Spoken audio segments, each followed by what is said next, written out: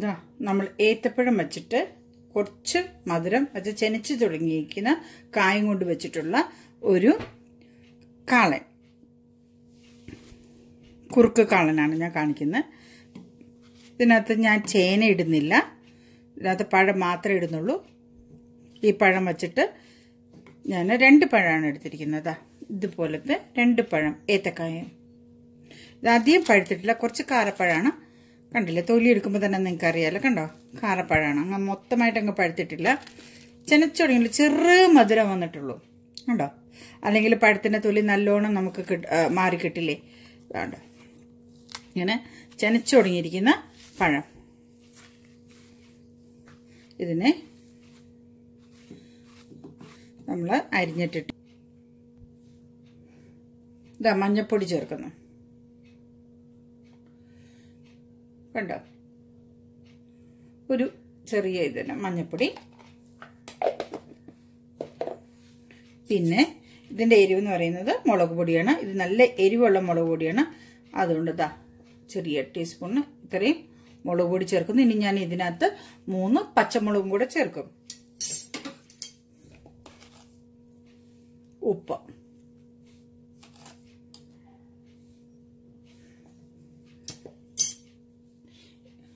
ഇനി ഇതിനകത്ത് ഇത് ഇനി പച്ചമുളക് 3 പച്ചമുളകും കൂടെ ഞാനിടും.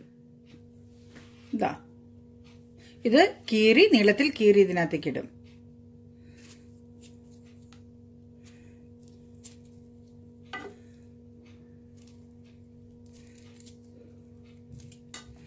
ഇനി ഇതിനകത്ത് വേവാൻ പാകത്തിന് മാത്രമുള്ളത്, ഇങ്ങനെ നിറഞ്ഞു നിൽക്കത്തക്ക രീതിയിൽ മാത്രം വെള്ളം ഒഴിച്ചിട്ട് ഇതിനെ വേവിക്കാനായിട്ട് വയ്ക്കുകയാണ്. ഇത് പഴക്കാളനാണ്. ഇത് പഴം എന്ന് ഞാൻ പറഞ്ഞല്ലോ, അതേ മധുരമില്ലാന്ന്. ഇനി ഇതൊന്ന് വെന്ത് കുറച്ച് വരുമ്പോൾ ഞാൻ ഇതിനകത്തേക്ക് കുറച്ച് ഒരു ചെറിയ കഷ്ണം ശർക്കര ചേർക്കും. ചെറിയ കഷ്ണം, മധുരത്തിനെല്ലാം മധുരം എന്ന് പറയാൻ പറ്റില്ല, ഒരു ചെറിയ കഷ്ണത്തിന്റെ ഞാൻ കാണിച്ചു തരാത്തില്ല. അത് ഇത് വെന്ത് പകുതിയാകുമ്പോൾ ഞാൻ ചേർക്കും, വെള്ളം വറ്റി വരുമ്പോഴത്തേക്കും. ഇനി ഇതിനെ ഞാൻ വേവിക്കാൻ വെക്കുകയാണ്. സ്റ്റൗവിന് മുകളിൽ വെച്ചിട്ട് ഞാൻ ഇതിനെ വേവിക്കാം നമുക്ക്. ഇനി അരപ്പിനായിട്ട് നമുക്ക് വേണ്ടത് ഒരു കുറച്ച് ജീരകം. എന്താ ഈ സ്പൂണിന് 1/2 സ്പൂൺ, കണ്ടില്ലേ സ്പൂണ്, ഇതിന് 1/2 സ്പൂൺ ജീരകം. ഇതാ കണ്ടല്ലോ, ഇത്രയേ ഉള്ളൂ. കുറച്ച് ജീരകം താഴെ പോയി, ജീരകം. പിന്നെ അരമുറിയുടെ തേങ്ങ. നിങ്ങളുടെ തേങ്ങ എത്രമാത്രം വലിപ്പമുണ്ടോ, ചിലർ ഒരു അരമുറി തേങ്ങ എന്ന് പറഞ്ഞ ഒരു കുഞ്ഞിക്കാരൻ തേങ്ങ എടുത്തുകൊണ്ടിട്ട് അതും കൊണ്ട് തികയില്ലേ.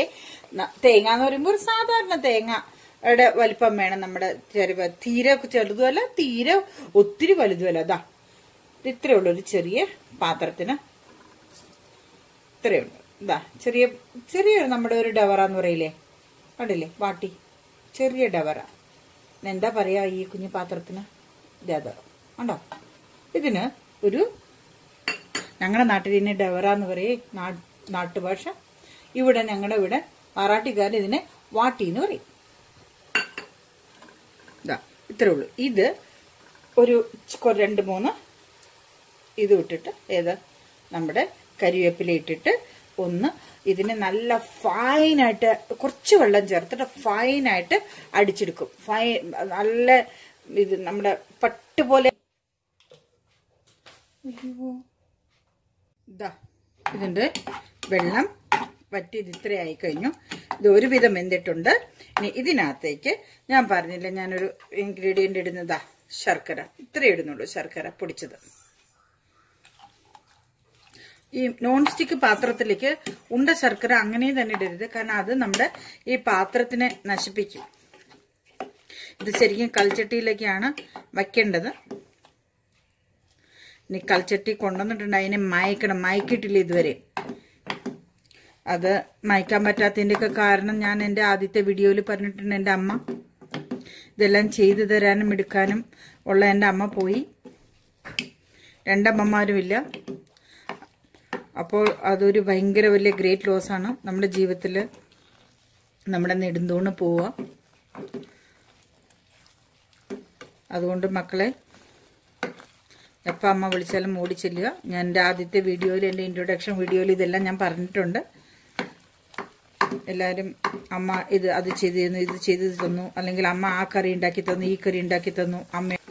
ഞാൻ എൻ്റെ അമ്മയുടെ ഓർമ്മയിൽ എൻ്റെ അമ്മ എന്നെ പഠിപ്പിച്ച കറികളാണ് നിങ്ങളുടെ മുമ്പിൽ ഞാനിത് കാണിച്ചു തരുന്നത്.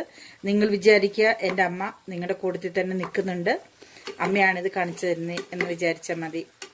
കാരണം പലരുടെയും വീഡിയോയിൽ ഞാൻ കണ്ടിട്ടുണ്ട് എൻ്റെ അമ്മ കൂട്ടത്തിൽ നിന്ന് അതുണ്ടാക്കുന്നത് കാണുമ്പോൾ കൊതിയാവാറുണ്ട്. പക്ഷെ അവരോടെല്ലാം എൻ്റെ ഭയങ്കര സ്നേഹം അറിയിക്കുക അമ്മമാരോട്. ഇനി ഇത് ആയില്ലേ, എന്തേ ശർക്കര ഇട്ട് പരട്ടിയത് കണ്ടില്ലേ? ഇനി അതോടൊപ്പം തന്നെ ഞാൻ ഇടാൻ പോകുന്നത് കണ്ടോ, ഇത് എന്താണെന്നറിയോ? കുരുമുളക് പൊടിച്ചത്. ഇത് നല്ല എരിവുള്ള ഒരു ഇതായിരിക്കും കേട്ടോ. എരിവും പുളിയും മധുരമുള്ള ഒരു ഇതാണ് കാളൻ. ഇതിനകത്ത് കുറച്ച് മധുരം വരും. സാധാരണ നമ്മൾ കാളൻ ഉണ്ടാക്കുമ്പോൾ കായും ചേനയും എടുത്തിട്ടാണ് നമ്മൾ വയ്ക്കാറ്. കായും ചേനയും ഇതൊക്കെ ഇട്ടിട്ടാണ് നമ്മൾ ഉണ്ടാക്കുന്നത് കാളന്റെ ഇതിലേക്ക് പോകുമ്പോൾ. ഇത് കൊണ്ട് ഞാനൊരു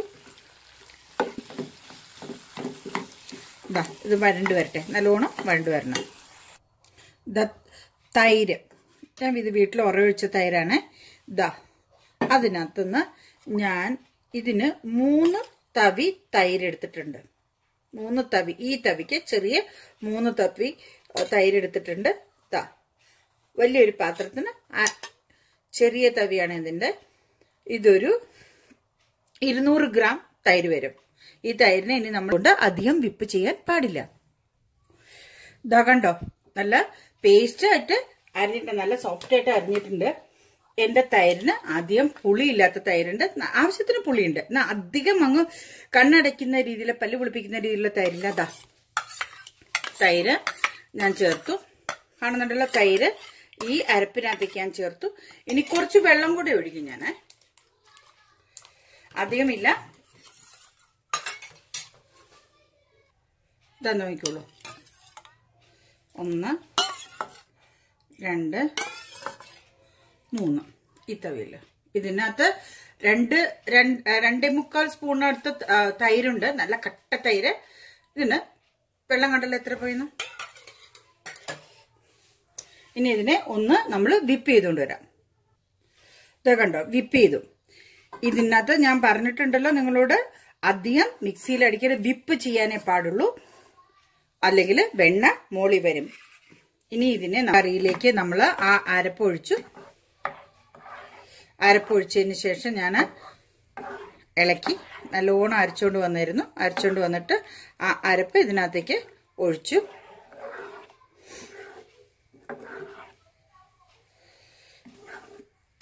അത് ഒഴിക്കുന്ന സമയത്ത് റെക്കോർഡ് ഓഫായിരുന്നു, അറിഞ്ഞില്ല.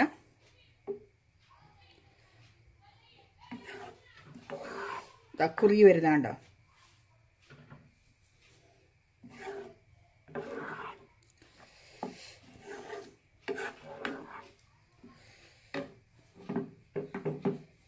ഞാൻ തീയെ മീഡിയം ഫ്ലെയിമിലേക്ക് വെക്കുകയാണ്.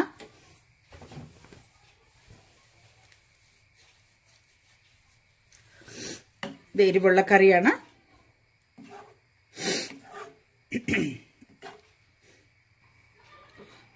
ഇങ്ങോട്ട് നോക്കൂ, കണ്ടോ തിള വരുന്ന കണ്ടോ? ഓരോരോ ഇവിടുന്ന് തിളച്ച് വരുന്ന കണ്ടോ?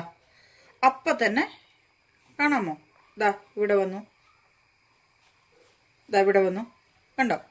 അങ്ങനെ വരുമ്പോ ഈ ഗ്യാസ് ഓഫ് ചെയ്യാം. പിന്നെ നമ്മൾ കൈവിടാതെ ഇളക്കണം. അതിനെ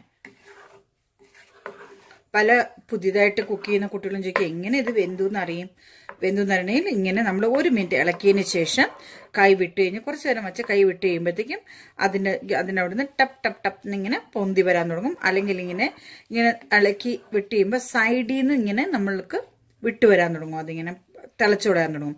അല്ലെങ്കിൽ ഇളക്കി കഴിഞ്ഞ് നമ്മളിങ്ങനെ നോക്കുമ്പോൾ നമ്മുടെ ഈ തവിയുടെ മുകളിൽ നിന്ന് നമുക്ക് ആവി പറക്കുന്ന കാണാം. അതാണ് മോരുകറിയുടെയൊക്കെ ഇത് നമ്മൾ പഴയ കാലത്ത് നോക്കുന്നത്.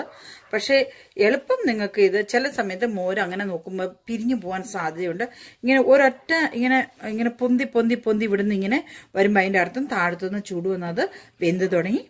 അപ്പം നമുക്കതിനെ ഓഫ് ചെയ്തിടാം. ഇതിപ്പോൾ ആയി, ഓഫ് ചെയ്തു. ഇത് ഇത്ര ഗ്രേവിയിൽ ഇരിക്കുന്നത് നിങ്ങൾക്ക് കണ്ടോ? ഇതിന്റെ കൺസിസ്റ്റൻസി കണ്ടോ നിങ്ങൾക്ക്? ഇതിങ്ങനെ നല്ല തിക്കായിട്ടായിരിക്കും. ഇച്ചിരി കഴിയുമ്പോൾ ഇത് ഭയങ്കരമായിട്ട് നല്ലോണം ഇരുന്ന് കുറുകും. ഇനി നമുക്ക് എന്റെ ഗ്യാസ് ഓഫാണ് ഇപ്പം. ഇനി ഇതിനെ ഞാൻ ഇതിനകത്ത് നമ്മൾ കടുക് വറുത്തിടാം. ഒന്നുകൂടെ നോക്കാം ഉപ്പ് എങ്ങനെയുണ്ടെന്ന്. നല്ല ടേസ്റ്റ് ഉണ്ട് കേട്ടോ. ഞാൻ ഉണ്ടാക്കിയോണ്ട് പറയല്ല, നിങ്ങളിത് ഉണ്ടാക്കി നോക്കണം കേട്ടോ. ഇനി ഇതിനകത്ത് ഞാൻ കടുക് വറുത്ത്, ഇതിന്റെ കടുക് വറിയലാണ് കൂടുതൽ ടേസ്റ്റ്. ഇതിനെ കൂട്ടുന്നത് ഇതിൻ്റെ അകത്തുള്ള കടുക് വറിയാണ്. നമുക്ക് ഇനി ഇതിനകത്തേക്ക് കടുക് വറുത്തിടാം. ഒരു പാത്രം വെച്ച് ചട്ടി വെച്ച് ചൂടാകുമ്പോൾ അതിനകത്ത് ഞാൻ എപ്പോഴും കടുക് വറുക്കുന്നതാ നെയ്യിലാണ്. 1 സ്പൂൺ നെയ്യിട്ടു. നെയ്യിലാണ് ഞാൻ കടുക് വറുക്കുന്നത്. ചൂടാകുമ്പോൾ നെയ്യ് ചൂടായി. അതിനകത്തേക്ക് ഉണക്കമുളക് ഒന്ന് ഒടിച്ചിടുക.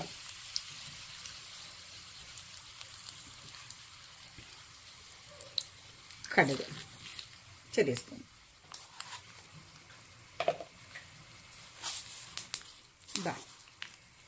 ഉലുവ കണ്ട, ഉലുവ ഇതിന് 1 സ്പൂൺ ഉലുവ ഇടും. പിന്നെ കരിവേപ്പില.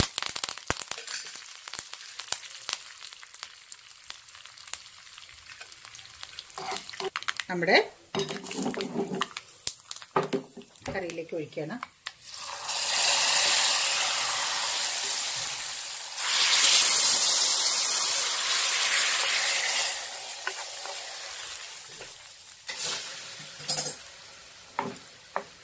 കണ്ടോ? കറി കണ്ടോ? എന്താ ടേസ്റ്റ്? നല്ല സ്മെല്ലാണ് ഇവിടെ എല്ലാം. ഇതാ കൂടത്തിന് എനിക്കിഷ്ടപ്പെട്ട സാധനം കരിവേപ്പില. കടുക് വറുത്തിട്ടു. ഇതിന്റെ പണി കഴിഞ്ഞു. ഇത് ഇനി ഒന്ന് തണുത്തതിന് ശേഷം ഉപയോഗിക്കുക. ഇതും നല്ല ചൂട് ചോറും കൂടെ എടുത്തിട്ട് ഉണ്ണാം. നല്ല ടേസ്റ്റ് ആയിരിക്കും. ഇത് ഞാൻ കാണിച്ചു തരാം എന്താന്ന്. ആ ചൂട് ചോറിന്റെ കൂട്ടത്തിൽ എടുത്ത് കഴിക്കുമ്പോൾ ആ ടേസ്റ്റ്. ഓക്കെ, നിങ്ങൾ ഇത് ഉണ്ടാക്കി നോക്കണം. ഉണ്ടാക്കി നോക്കിയതിന് ശേഷം എനിക്ക് അഭിപ്രായം പറയാൻ മറക്കരുത്. പലരും കണ്ടിട്ട് പോകുന്നുണ്ട്, വ്യൂ ചെയ്യുന്നുണ്ട്. സബ്സ്ക്രൈബ് ബട്ടൺ അതിനടുത്ത് തന്നെയുണ്ട്. ആ സബ്സ്ക്രൈബ് ബട്ടൺ ഒന്ന് പ്രസ് ചെയ്യാൻ മറക്കരുത്. അതിനടുത്ത് തന്നെ ഒരു കറുത്ത ബെല്ലൈക്കൺ വരും. അത് പ്രസ് ചെയ്ത് ഞാനിടുന്ന എന്തെല്ലാം ഇട്ടുന്നോ അതിന്റെ നോട്ടിഫിക്കേഷൻ നിങ്ങൾക്ക് കിട്ടുകയും ചെയ്യും. ഇത് നിങ്ങൾ എൻ്റെ ചാനൽ വ്യൂ ചെയ്തതിന് വളരെയധികം നന്ദി. നമസ്കാരം.